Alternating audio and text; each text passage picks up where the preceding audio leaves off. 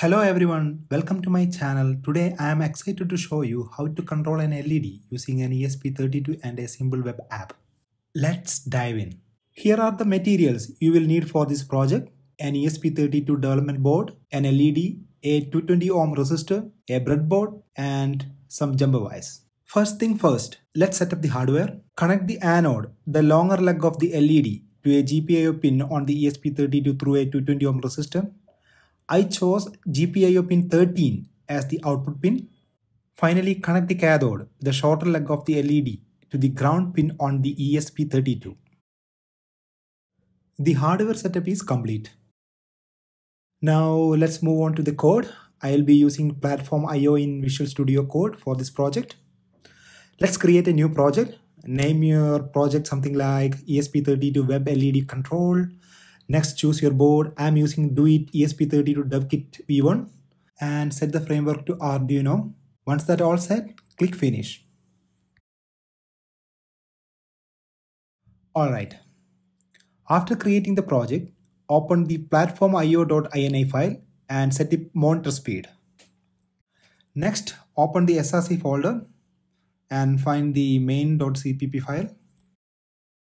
The complete code is available on my GitHub and the link is in the description below. Here is the code to control the LED via a web app. Let's copy the code, delete the sample code and paste it here. Alright, let's break down the code.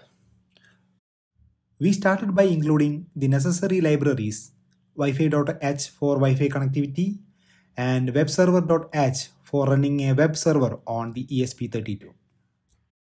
Next, Wi-Fi credentials. Replace your SSID and your password with your Wi-Fi network credentials to connect the ESP32 to your Wi-Fi. We create an instance of the web server on port 80, which is the default port for HTTP. We define a Boolean variable LED state to keep track of the LED's current state, that is on or off. Following, we define the HTML content to our web page using a raw literal string. This content includes a button to toggle the LED and a script to handle the button click. The handle root function serves the HTML content when the root path is accessed. Next, the handle toggle function toggles the LED state and update the web page with the new state.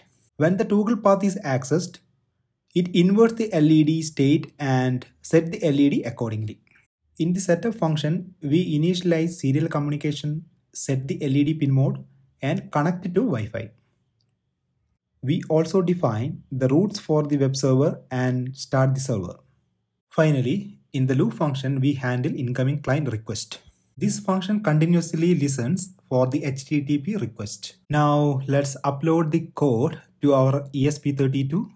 Connect your ESP32 board to your computer using a USB cable and click the check button at the bottom to build the code.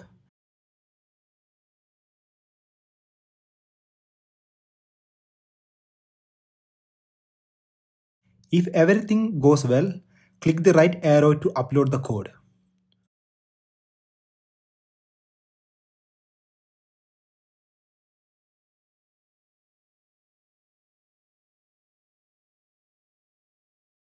Once the upload is complete, open the serial monitor to get the IP address of your ESP32.